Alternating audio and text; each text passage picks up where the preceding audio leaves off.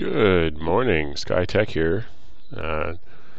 Today it actually is morning, and as you can see by the beautiful dappled sunlight falling across my workbench. And today I have this. This is the door lock and window control from my 1998 Toyota T100 pickup truck. The reason it's not currently in my pickup truck is because I replaced it, and the reason I replaced it is because the driver's side window control here gradually stopped working to the point where, I mean, it worked, but you had to like practically push the thing through the door in order to make it work. So I figured since I've replaced it and no longer need this, I figured I'd take it apart, and I figured maybe someone might want to watch me do that. So let's get right to it. When this was removed, the truck had about 180,000 miles, so it performed pretty well, really. I mean, it stood up to quite some abuse. You can see this is the lock control here. It is completely worn off. It's supposed to have a little design on it. The only active electronics I expect to find in here are going to be for the auto down on the driver's side window. It has two positions, one right there and then one right there. When you push it all the way down, the window rolls completely down and stops, and I think the way it works is it has some sort of way of detecting how much load is on the motor.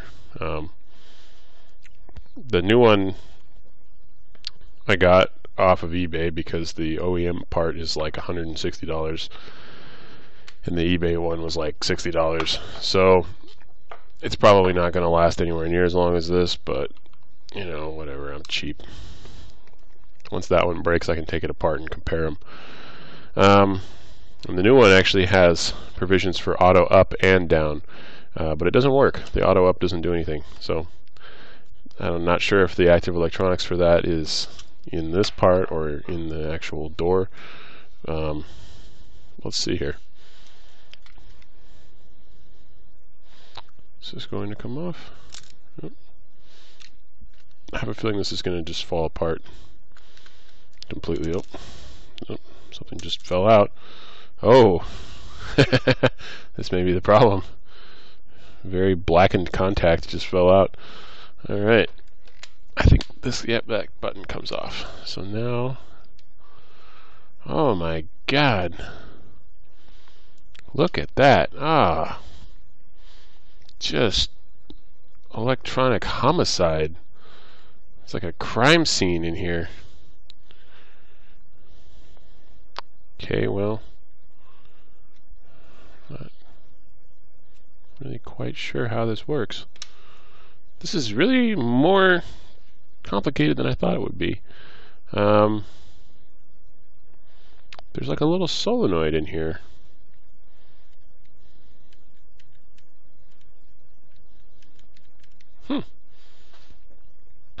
Oh, I see how this works. Maybe.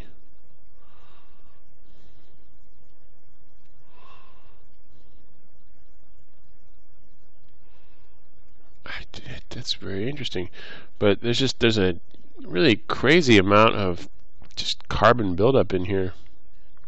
How does this work? So, hold on, I'm gonna try to zoom this in just a little bit. Alright, I think my horrible camera is probably not gonna be focused too well on this, and I apologize for that. I should really buy a better camera. So you can see it looks as though this contact came from over here, would be my guess. So this is for the passenger side window, and that's pretty straightforward. It's just, you know, one polarity and the other polarity. But there is just, I mean, let me take these off so you can really see. There is an insane amount of electronic poop stain right there. I wonder why.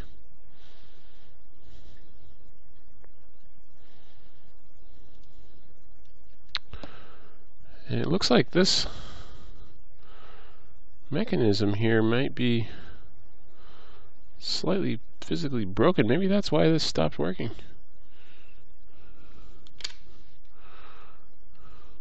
Oh, I see. Okay, so when... But why does it have a solenoid in here? This is really way more complicated than I thought it would be. Because the solenoid moves the contacts, but when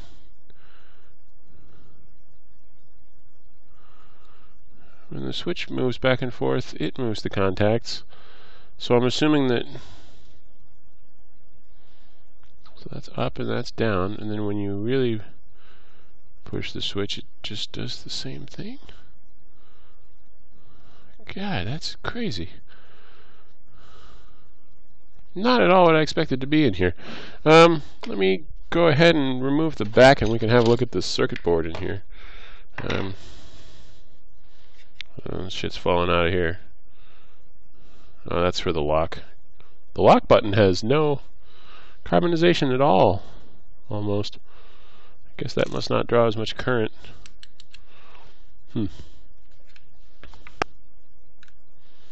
Not sure if this screw is really holding anything in. I'm going to take it out anyway, because this is not going back together. Yeah, I think this is just clipped in.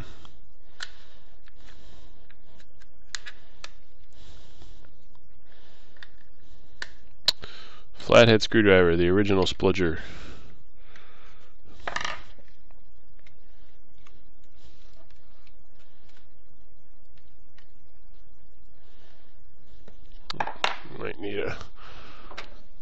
Might need my boy skinny penis here. Where is it? There it is. Yeah, this is a implement of prying that I made by sharpening a flat blade screwdriver, and the reason it's so short is because a long time ago I was using it with a hammer and it pounded the insulation handle part all the way back. So it actually works really well for that now, because you can pound right on this piece of metal, which is, you know, this. Now it's not really a screwdriver anymore because it's sharp. It's more of a little itty-bitty chisel slash general implement of prying.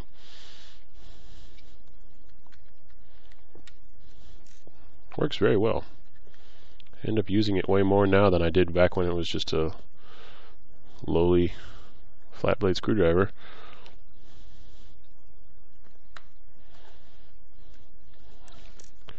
That clip just does not want to. Come on. Oh, it's coming. There we go. Alright, so I do see some active circuitry under here. And this is kind of interesting, the way that this is constructed with these big rails. It looks like it's designed for like really high current or something, which probably, I don't know how much current a window motor draws. It's got to be quite a lot, I would think, though.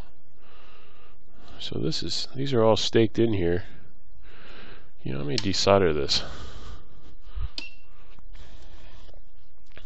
I may have to desolder it to get it out, but right away I'm seeing a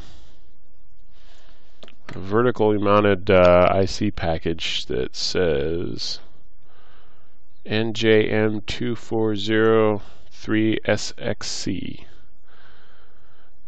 I'll see if I can find a data sheet on that, and then what looks like maybe a MOSFET and some various diodes and capacitors. There's actually a lot of stuff in here, more than I thought there would be. That must be, I don't know what that would be for, because it's got to be to control this solenoid. Yeah, the wires from this solenoid go into here. So you know what I think is happening here? I think it's actually using the switch contacts as a relay as well. So instead of having a switch and a relay, it's just the same thing. It's like a relay with, you know, a manual actuation handle. That's interesting. That's not what I would have expected to find in here. Let's see if I can maybe this thing will let me get it out here.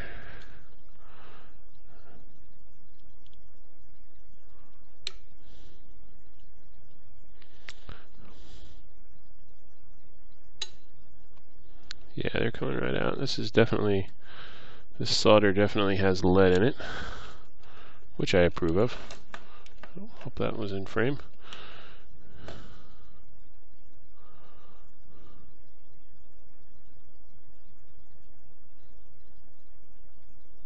Yeah.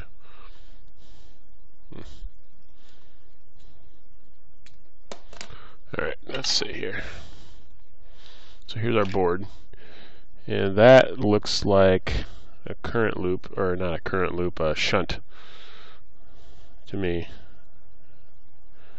And it sort of fits. It looks like that sort of goes with my idea that this is detecting the current of the motor, and when it stalls at the bottom it shuts off. This MOSFET looking thing here says D1582. Is that a diode? No, that's a transistor. That is a transistor, I'm sure of it. It says TR and it has an E on one of the legs. It's definitely a transistor. So perhaps that is, let me see, yeah, okay, so there's where our solenoid was connected. That transistor, yeah, that transistor is driving the solenoid. Interesting. Now what's interesting about that is that it looks like the solenoid goes both ways. So how are they doing that? Is there like an H bridge in here? That I don't know. Okay, so let's you know what, it's possible that it's only driving it one way, but it has the provision to go one way, to go both ways, for something that, you know, for the auto up feature, which my truck doesn't have. You look up this big vertical package here.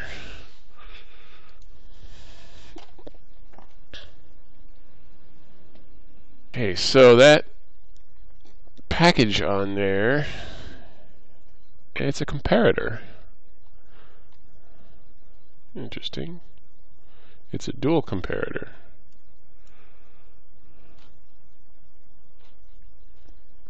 Okay, so that sort of fits with my theory there, that they're just, you know, watching the voltage across this little dingus here to detect the current, and it's probably set by one of these resistors. And it's really no surprise that this crapped out, considering the amount of shit stains on here.